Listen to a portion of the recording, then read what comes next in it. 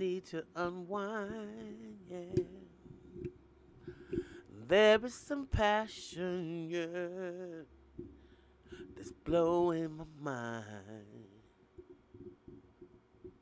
You got the notion, so come on and notion. Come on and rock me easy, baby. Mm, easy, baby. Yeah. Easy, baby. You got a whole lot of getting you out.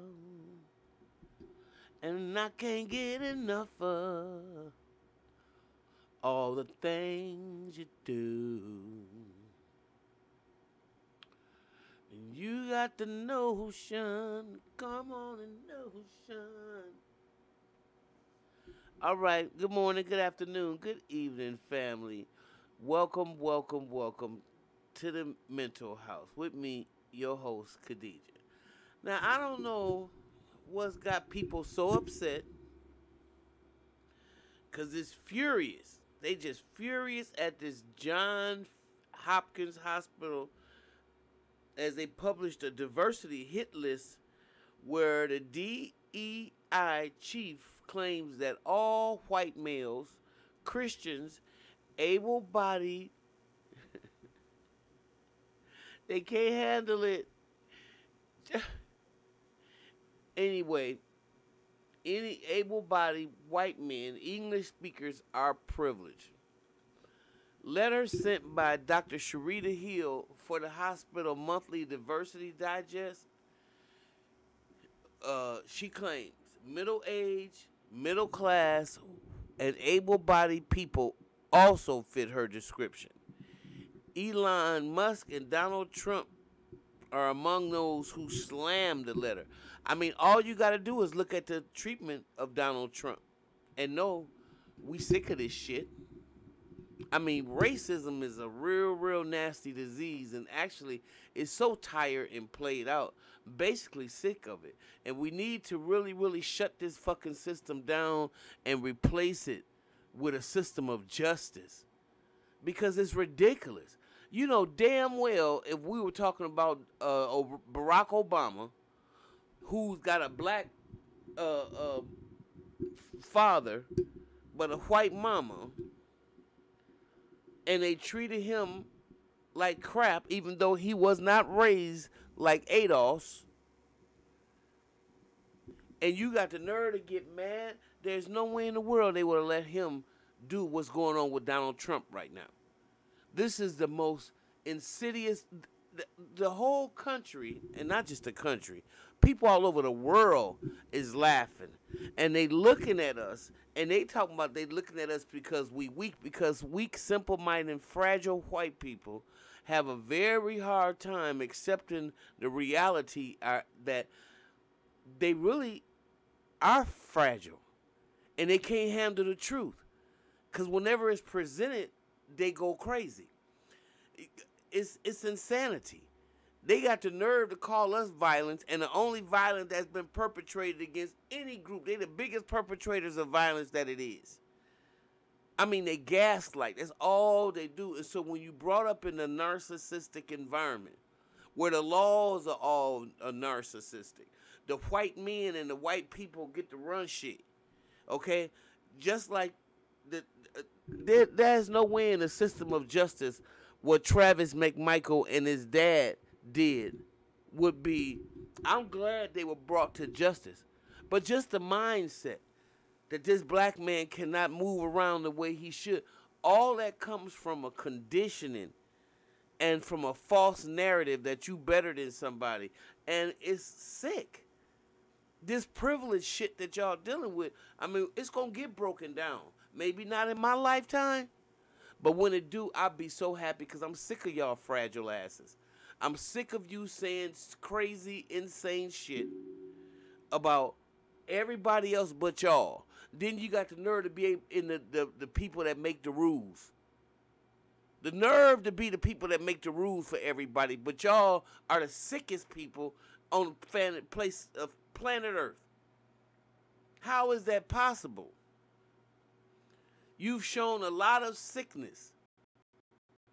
And what you're letting Donald Trump get away with is truly, truly insane. Truly insane. Nobody is allowed to behave this way. Be the author of an insurrection. And y'all still think that, oh, he'll be a good president? What kind of craziness is this? I mean, and then you got the nerve to tell people don't listen to Farrakhan. Don't want to pick people's friends for them. Y'all some really, really weak, fragile people, and we can never heal in this country until you get ready to get real about your privilege, about your first sin that needs to be corrected, until you show atonement for slavery and what you've done to people all over the planet. Nothing ain't gonna be right until that's right, because your days are numbered. Your days are numbered. Because y'all mad now because Dr. Hill explains that privilege is a diversity, a word of the month. To explain to the phrase applies to, she offered a list. It reads, privilege is characteristically invisible to people who have it. White people, able-bodied people, heterosexual, cisgender people, males, Christians, middle or owning class people, middle-aged people, and English people all fit the bill. All of them fit the bill. Oh, and they mad at you, sister. They are mad at you. Anytime somebody pulls the cover off of their madness, they discredit them, like they did Dr. King or Malcolm X, all the leadership that came and comes before. They look at even John Lennon. I mean, anybody that comes against this system of madness and oppression is deemed crazy. People in the dominant groups often believe that they have earned privileges that they enjoy, or that everyone could have access to these privileges if only they worked hard enough. Now, that makes no sense, knowing that you had black women nursing your babies 100 years ago. You didn't even want to feed your own damn baby. But you worked. You never been a chattel class. You never had to serve anybody. But I shouldn't say that, because the elites found a way to stop the Irish and the blacks from working together and made them, put them in the category too, because they gave them a job as the overseer to watch the rest of the Negroes, and that broke up that alliance, period. So now your color has become your cash cow or your secret card. But that's going to play out. All of it is going to play out because it's not real.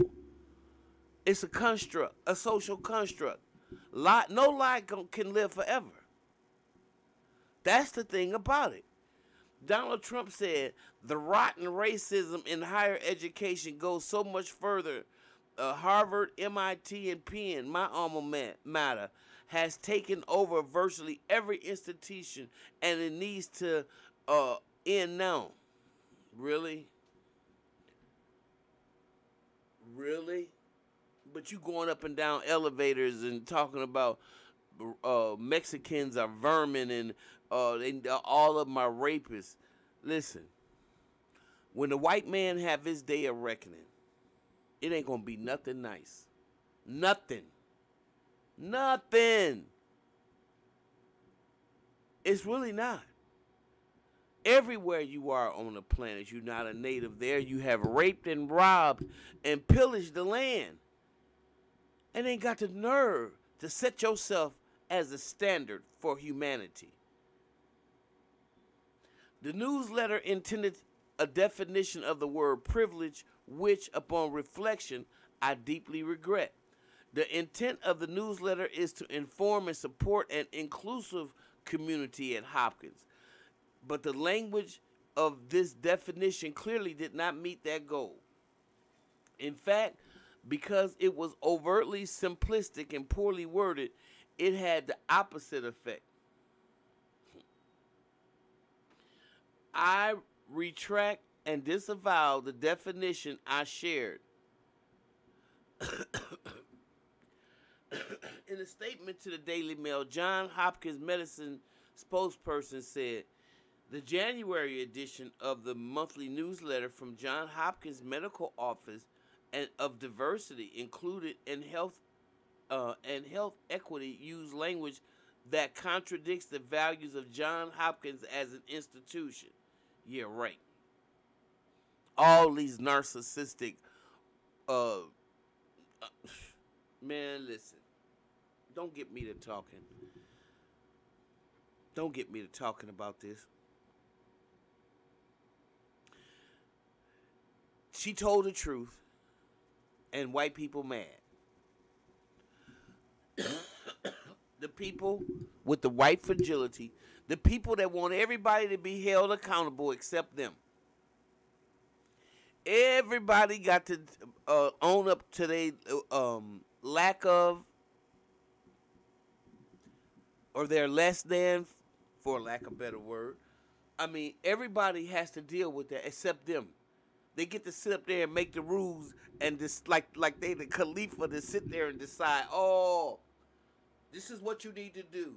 And then you look at it, and it's all hypocrisy. When you look at your AAs and your Alcohol Anonymous or Cocaine Anonymous, and they tell you, oh, you have to make amends with everybody you hurt. And tell me how is that happening with white folk? Huh? And you dealing with John Hopkins, who was a slave owner, despite being a Quaker. Despite being a Quaker, and y'all think y'all won't have to atone for that damn slavery. But you're gonna. Not by my might, but you will. No lie lives forever. And this is just sickening. I'm sorry. And I know a lot of y'all mad at me because I came out with this. Guess what? Get over it. Just like black people have to do. Get over it.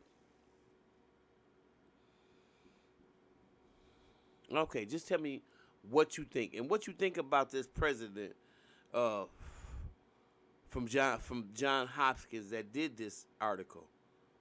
What y'all think about this? Let me know. Chief Diversity Officer Sherita Hill, and they mad at her. They are so mad at her. All right. Let me know what you think. If you like what you hear, subscribe and share the channel, and I'll see you in the next video.